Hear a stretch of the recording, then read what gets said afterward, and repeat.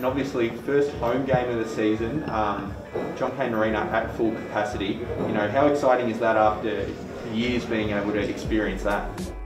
Yeah, firstly, any throwdown match is eagerly anticipated by everybody within the club on both teams, and to have that as our first home game, to have that as our championship banner ceremony, there's so many reasons for this to be an amazing game, and then to come out of COVID and have the opportunity to pack the place out and rejuvenate basketball in the state, for everyone to get excited about it. We just can't wait.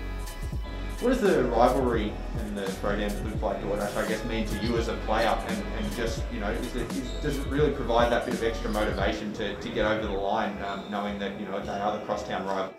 Yeah, I think you want to always be the best team in your home state, and so since we've got another team to compete with, it just adds a little fuel to the fire. Every year we play them, and more games that come down to the wire and add a sense of drama to the rivalry is a good thing for both franchises. And we look back to the old teams in the NBL, the Tigers and the Magic playing against each other. Hopefully we can be that kind of rivalry for the league going forward.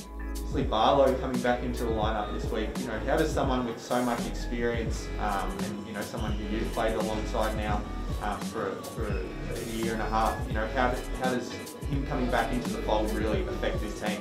I think he just adds another layer of confidence to everybody. Don't get me wrong, he's fantastic when he's not playing, because he's still that great teammate off the court and pulling guys aside and helping us keep a high level. But having him on the floor is invaluable more than that. So it'll be great to have him back in the team this week.